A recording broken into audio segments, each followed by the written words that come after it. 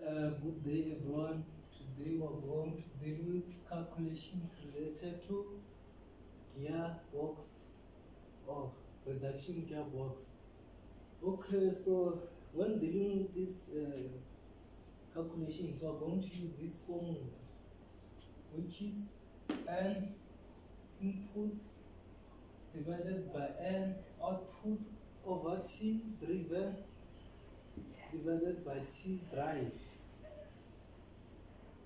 N, which stands for rotational frequency, and T, which stands for number of teeth. So okay, so let's take what given this as our gearbox, and then they say calculate the value of C, or the number of teeth of gear C. Here we have gear A, B, C, D, E, and F. So we have our input shaft, which is R, we have our middle shaft, which is S, and our middle shaft, which is T, and our output shaft, which is U.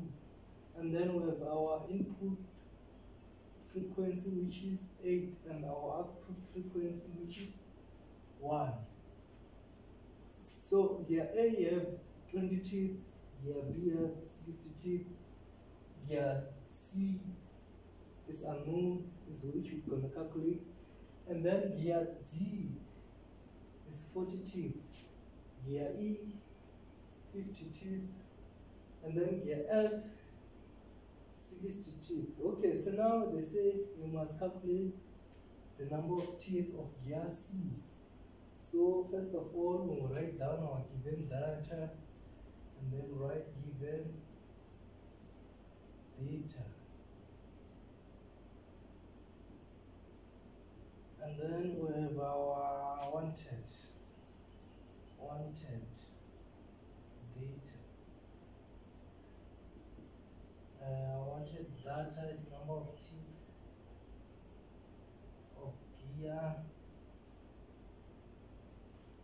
number of teeth of gear C. And then our given data is that A we have 20 teeth, B we have 60 teeth, and so forth. So okay, let me write it down. A 20 teeth, B 60 teeth, and then D 40 teeth, E 50 teeth, and then F, which equals to 60 teeth.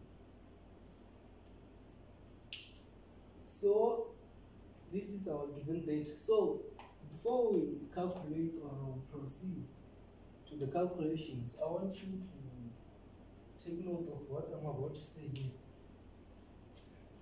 We must first identify the input rotational frequency and the output rotational frequency. So in this case, our input rotational frequency and input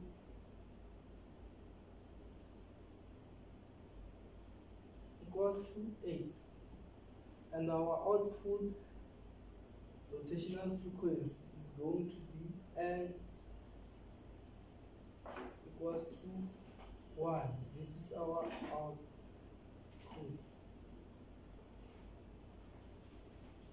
So after identifying the input and output rotational frequency, we must identify the driven gears. The driven gears is B, D, and F. So this is, we're going to mark our driven gears, which is B, D, and F. This is our driven gears. So now we can proceed. We can arrange our data according to the formula. So we're going to take the what? The input, which is 8 divided by output, which is 1. This is going to be equal to teeth of driven gear over teeth of drive gears. In this case, our driven gears is what? TB multiplied by TD multiplied by TF. So it means that the remaining gears which I didn't cycle here are drive gears.